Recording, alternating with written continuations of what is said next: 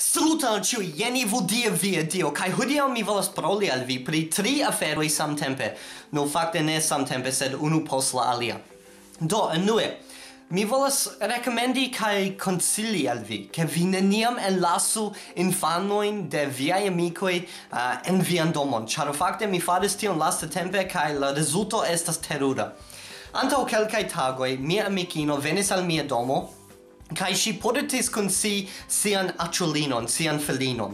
Kai mi memoras ke ni estis en la salono, en la mezo de la salono, kai si volis ion manĝi, do mi kaj mia amikino iris al la kuirejo, kaj tuj kiam mi eniris la kuirejon, mi aŭdis la sonon de ŝirado, kaj mi pensas ke kio estas tio, kaj tiam kompreneble mi pensas, oh fek. Neniam estas bona afero kiam vi povas aŭdi ŝiradon kaj ankaŭ vi havas infanon en la domo, do kompreneble mi iris al la salono. Kaj kiam mi eniris la ĉambron, mi tuj vidis la aĉulinon en la mezo de la ĉambro kun miaj lumdiskegoj enmane, kaj ŝi sidis tie tiel. Kaj unue mi pensas, fek, miaj lumdiskegoj, kaj tiam mi pensas, de plendo kaj ploro ne foriĝas doloro. Yes! Mi povas uzi proverbon. Mi tre ŝatas tiun fakton. Do, kompreneble mi ne estas tiel feliĉa, kaj poste mi pensas, vere, ne estas tiel grava, ĉar mi fakte ne tiom ofte spektas tiujn anglajn filmojn, kaj fakte ili estis donitaj al mi de amiko, do vere ne estas tiel grava, sed tiam mi rimarkis ke fakte ili ne estas anglaj filmoj, sed miaj plej ŝatataj esperantaj lumdiskegoj, la lumdiskegoj de Christopher Mim, kaj mi pensas, ne, ĉar rigardu, la domo de fantomoj tute detruita. Mia plej nova kaj plej ŝatata filmo aŭ lumdiskego, rigardu ĝin. Tute detruita. Ŝi preskaŭ duige faldis la lumdiskegon. Kiel infano tiel malgranda povas duige faldi lumdiskegon? Mi ne povas kompreni ĝin, sed tute detruita. Nur la giganta araneo travivis la spiriton. Dank al Dio, mi havas almenaŭ unu diskon. Dankon. Do, yes, neniam enlasu infanojn de viaj amikoj en vian domon. Neniam povas idi bone. Nun, mi volas paroli al vi pri la dua afero. Kiam mi elsendas filmojn aŭ videoblogojn de ĉi tiu YouTube kanalo, dum kelkaj horoj poste, mi ĉiam simple sidis tie kun mano en buŝo, pensante, fek.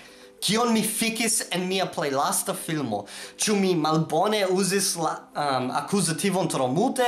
Ĉu mi misuzis verbon? Ĉu mi forgesis ion aŭ kaj tio plu? Ĉar mi scias ke mi ne estas la plej bona parolanto de Esperanto, kaj mi ofte fuŝas la lingvon, kaj mi ne volas ke vi aŭskultu malbonan Esperanton, do mi ĉiam provas paroli la lingvon tiel bone kiel eblas, sed ofte mi fuŝas aferojn, kaj kiam vi havas tiom multe da homoj kiuj spektas vian kanalon kiel mi, vi kompreneble ofte eraras, kaj ofte homoj montros al vi viajn erarojn, kaj lastatempe mi vidis longan afiŝon en lernopunkto.net pri la fakto ke mi ne tiel bone prononcas la vorton aŭ la verbon sci.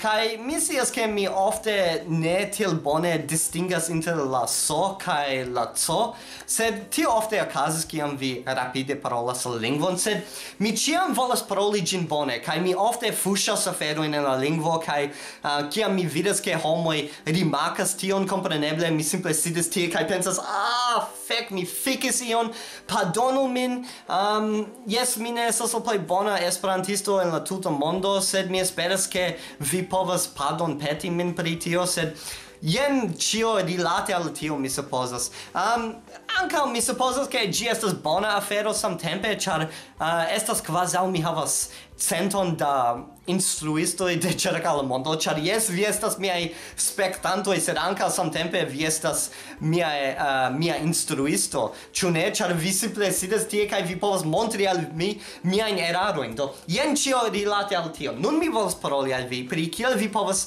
fluigi vian Esperanton.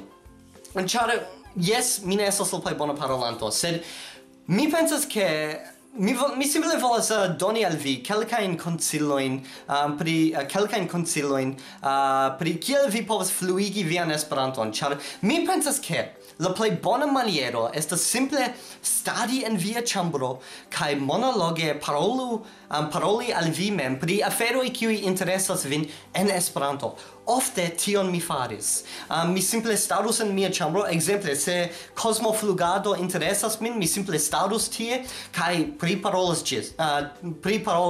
tion ĝis mi trovus mankojn en mia lingva kapableco. Kaj kiam mi trovus tiujn mankojn, mi simple elserĉus la vortojn kaj tiam daŭrus mian paroladon ĝis mi simple ne plu volas paroli. Kaj ĝi estas bona maniero por ekzerci vin mem en la lingvo kaj ankaŭ por lerni novajn aferojn. Do, ankaŭ krom tio estas kelkaj libroj kiujn mi volas rekomendi al vi. Unue, Ĉiutaga Esperanto. Se vi estas angle parolanto, mi alte taksas ĉi tiun libron. En ĝi estas multe da ĉiutagaj konversacioj en la angla kaj en Esperanto.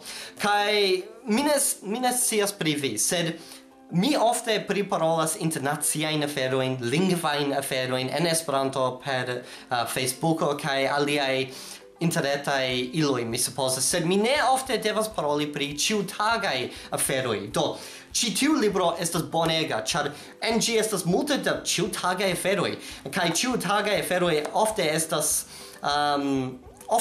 la plej granda manko en Esperanto konversacioj, ĉar oni simple ne scias pri kiel priparoli tiujn aferojn.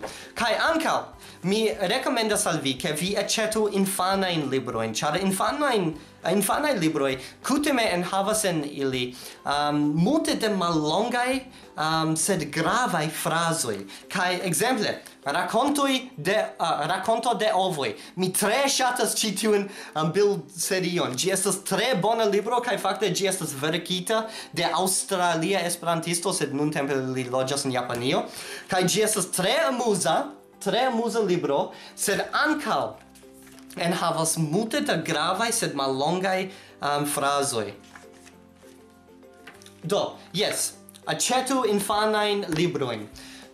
Kaj mi supozas ke tio estas ĉio. Se vi ŝatis ĉi tiun filmon, ŝatu ĝin, diskonigu ĝin, abonu mian kanalon se vi ankoraŭ ne abonis, kaj mi vidos vin en la venonta filmo. Kaj se vi ne estos tie, mi trovos vin, kaj mi lekos vin.